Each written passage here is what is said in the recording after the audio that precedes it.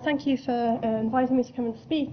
Today I'm going to talk for the next 20 minutes or so on this. It's very much a pilot project at this stage, just to kind of introduce you to the aims of the project and some of the initial observations, if you like.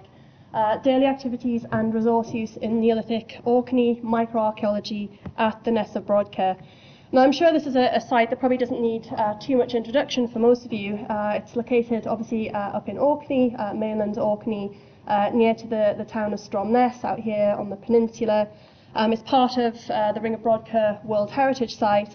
And excavations have actually been going on there for quite a number of years, but have kind of gained momentum, if you like, quite recently due to a lot of the kind of exceptional architecture and finds that have been uncovered. And in that aerial photograph there, you could just see the main excavation area. So the excavation is actually kind of divided into two main areas. We've got the trench here that you've probably seen in a lot of the National Geographic issue and the photographs and whatnot, where we've got all of the beautiful standing architecture and buildings and a lot of the fantastic finds that have come out of there. We've also got Trench T, which has been excavated over the past couple of years as well. And I'm actually looking at both parts of the site, and I'll kind of do a little bit of comparison between those as we go along. So just in a little bit more detail, you can see the main excavation area.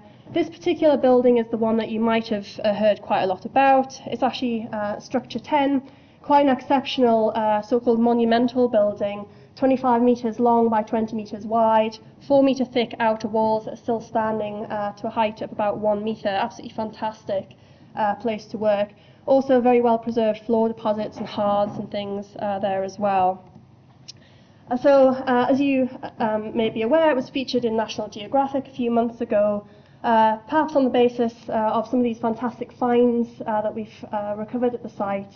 Things like this decorated stone, absolutely beautiful painted stone materials as well, beautiful carved stone balls and figurines and things as well.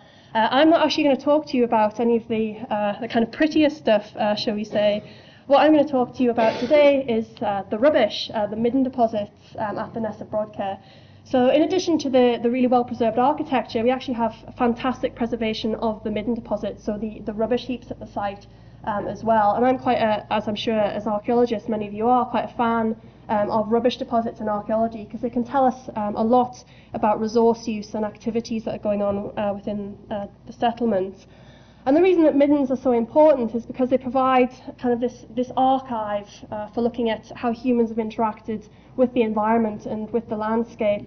And this project is very much concerned with how people are kind of using resources in the landscape. So this kind of two-way relationship, if you like, how people are actually using resources and having an impact on the environment, but also how the availability of things within the landscape is actually impacting what people can do.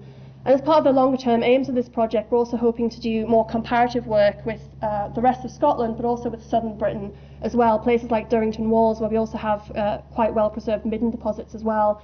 Thinking about the resources that are available in either northern versus southern Britain and how that influences what people are doing and the sorts of technologies that are developing as well.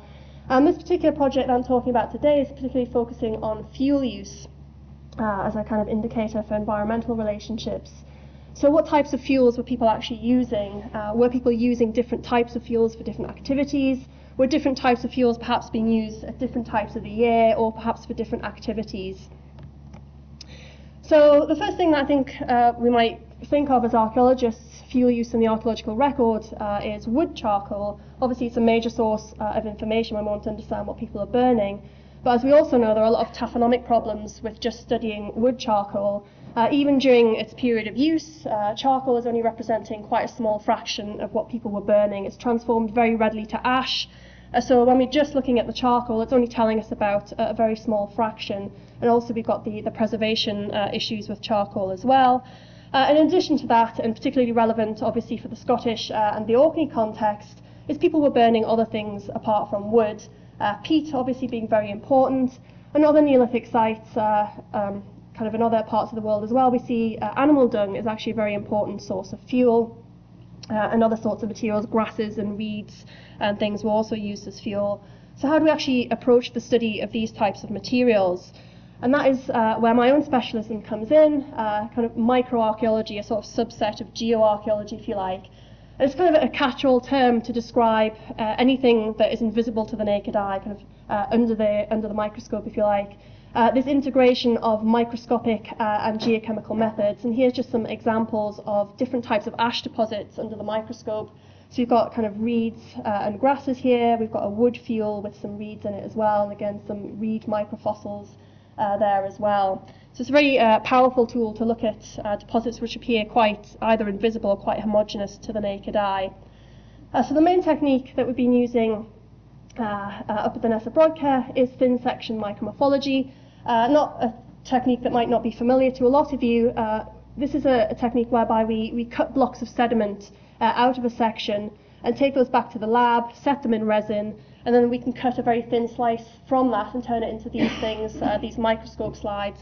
So you can kind of zoom into the section, if you like, under the microscope to actually look at some of these finely stratified deposits or things which might be difficult to identify by eye. So I always like to describe it as being, it's falling over there, an excavation under the microscope. So it's letting us take our section, if you like, and look at it under the microscope and kind of zoom in. So it's more than just actually looking at things in very high resolution. It's also a very useful linking tool to look at the relationships between different types of material. So thinking back to the example of charcoal, what often happens, obviously, we do sieving, we do flotation. Someone gets the charcoal, someone gets the lithic, someone gets the pottery. It's actually quite important, as you know, to try and bring these materials back together to actually interpret the deposits. And micromorphology is a really good way of doing this, because you can see in this example here, you can see all of these little black deposits, this microcharcoal. You can actually see the relationship between the different classes of materials. It's very powerful in terms of actually determining what type of activity we have. So in terms of fuel, whether it's a domestic fuel deposit, whether it's redeposited, whether it's a so-called kind of industrial type activity related to pottery production or something like that. And alongside the microscopic analysis, I'm just going to briefly mention, it's not something that we've started yet, but we've got plans to do this in the future, is to integrate the geochemical analysis as well, using techniques that are kind of developed to identify the origins of things like volcanic ash. We can actually apply these to archaeology as well, to try and get a kind of more detail about where different ash deposits are coming from in terms of fuel types. And just as a comparative example, to kind of show you where this method has been developed, or a lot of this method has been developed, a site that I worked on a number of years ago, another Neolithic site a lot earlier, at Çatalhöyük in Turkey, just to kind of give you the level of information that we can get from this integrated approach. And you can see here is a thin section slide. This is 15 centimetres of stratigraphy, and you can already see the level of detail. And to think back to that idea of actually linking different lines of information, you can see we can look at our charcoal in conjunction with our ash deposits, and in this particular case also look at the embedded clay deposits as well. And this is a really good example of how we can identify pottery production, actual kiln deposits where we don't have things like slags and wasters in the early Neolithic. And this is showing that in this particular case, people were deliberately selecting animal dung as a fuel for this particular activity. And that's quite different to what we see in things like domestic hearths and whatnot at that site. So these are the sorts of methods that we're piloting at the Ness of Brodgar. So we've been working there for a couple of years. I actually collected a huge amount of samples, about 60 samples, which is quite a significant number of large thin sections, in 2013 and 2014. So as I said, we've got samples from the main excavation area in Trench P, but also Trench T, which I'll come back to in a moment. And the idea is to not just kind of look at the site as a whole, but to try to look at spatial variation within the settlement as well. Obviously, it's a very large site. We've got lots of different midden deposits. So it's also a really good opportunity to try and compare what's going on in different parts of the site in terms of different activities that might be going on, and whether they're perhaps linked to different buildings and different activities within buildings as well. So there's the three main midden areas that we're focusing on at the moment. We've got the central midden and two kind of offshoots as well. And what I'm going to do now is just kind of show you lots of what I think are very pretty pictures from under the microscope, just to kind of take you through some of the preliminary observations from the different midden areas and kind of explain the sorts of things that we can see under the microscope. So this is section 246, the central midden area. And this picture that you can see at the bottom here is what I would call a kind of typical midden deposit, if you like. All of this kind of brown ground mass is a very organic, rich material, lots of kind of mineral stuff in there as well. these black deposits that you can see at the top, that's burnt peat residue, which we were kind of expecting. But also we've got a lot of this sort of thing, very small fragments of degraded bone, a lot of which has actually been burnt as well. And this particular deposit is quite interesting because hopefully even as non-micromorphologists you can see that this looks quite different. So the typical midden deposit looks something like that, but we also have episodes with this sort of thing. And what you're looking at here is a ground mass which is much less rich in organic material, is a much lower, if any, abundance of bone and charcoal within that. But we do see a lot of these little white things, these little angular deposits, which are actually sand grains. And what we're looking at there is an episode where we've got a lot of kind of wind-blown sand and exposure of the deposits. And it's quite a thick layer within the midden. And it's suggesting that we've got initially a period where we've got fairly rapid build-up of a dumping of midden material, followed perhaps by a period where that midden's stopped being used for whatever reason. It's been exposed, and that's allowed a lot of kind of wind-blown material to build up in there. Okay, so moving on to one of the other midden areas, section 682. Again, I'm sure this kind of looks a bit like abstract art to most people, but I'll just try and explain what we're looking at here. Hopefully you can see perhaps a little bit of similarity to the other area. We've got a lot of this kind of homogeneous brown, organic, rich material. Again, you can see we've got these little fragments of yellow stuff. That's, again, fragments of burnt bone, or some of it's unburnt as well. And again, a lot of evidence for peat, turf burning and whatnot in there as well. This section is quite interesting because we also see a lot of this stuff, which the colour doesn't show particularly well in here, unfortunately. But this appears quite similar to what we've seen at other sites where we've got burning of things like grasses and reeds and melted silica particles. So if you burn grasses and reeds and things at a high temperature, you get all of these kind of tiny silica slag deposits. So something a little bit different perhaps going on there, although we need to look in a bit more detail to actually try and figure out whether it's something like seaweed perhaps as well. And again, we've got a lot of this sort of material here, which is probably peat ash, some sort of ash. Again, we need to do some more geochemistry to actually identify that. And again, the burnt bone fragments that you can see there as well. So similar in some ways, but with some evidence of perhaps something a little bit different going on in some of the deposits as well. This is a very recent observation, so I was kind of going through these slides again. We actually see a lot of phosphate-rich inclusions, including this sort of thing, which looks very much like an omnivore coprolite. And again, we need to do more geochemical analysis to identify that, to see whether it's actually human or some other omnivore, but potentially telling us a bit more about other sorts of activities that might have been going on either in the middens or people dumping that sort of material in there as well. Okay, so just to go to the final part of Trench P, section 714. Again, kind of, I'm not going to go into the kind of the technicalities of the similarities and differences, but you can kind of see, again, we've got this distinctive brown ground mass deposit, kind of mixed mineral and organic material. In this case, we've got ash being very intimately mixed with tiny fragments of bone. And it's unclear at this point whether this either means that people are actually burning bone as a fuel, perhaps, or whether it's some sort of activity where kind of fragments of bone have become mixed, cremation type activities, perhaps. As I said, kind of preliminary observations at the moment, and we do need to do a bit more work on that. Also, we see one of our rare fragments of charcoal in this section, and we've got a couple of fragments of charcoal, not in too much abundance at all.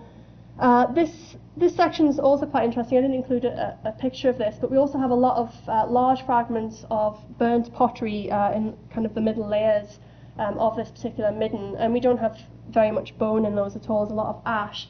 And again, potentially related to maybe pottery production, although this is something that really kind of needs to be integrated with the pottery analysis and the macroscale archaeology as well. Okay, so just to have a kind of think then, what types of activities and what types of fuels are actually represented in the middens. And obviously, this is very important to integrate this with the macrobotanical analysis, which has been done by Dr. Scott Timpany at UHI. And the interesting thing about our macrobotanical analysis is that despite over 1,000 flot samples being analysed, we have an incredibly small recovery of charcoal.